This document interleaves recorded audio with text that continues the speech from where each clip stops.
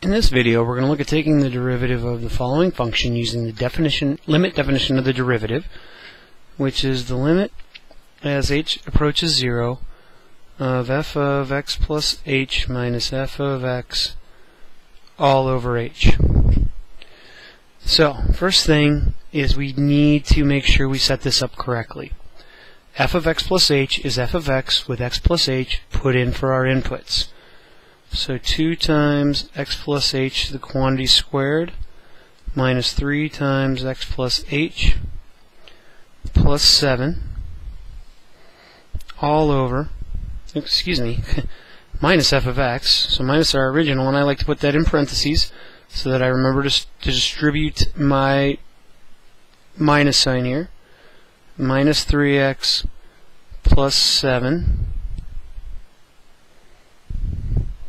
all over h.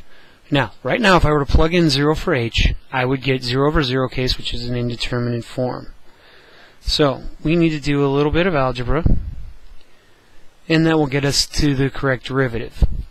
Now, this is not x squared plus h squared. This needs to be FOILed out, and if you do, you get x squared plus 2xh plus h squared minus, let's distribute this guy, so minus 3x minus 3h plus 7 minus 2x squared plus 3x minus 7 all over h. I do need to distribute this too, then we'll do some canceling and we should be almost there. Limit as h goes to 0 of 2x squared plus 4xh plus plus 2h squared, sorry about that, minus 3x minus, sorry I wrote this wrong on the line before, that should be minus 3h, almost wrote it wrong again, plus 7 minus 2x squared plus 3x minus 7. Heck of a lot of writing.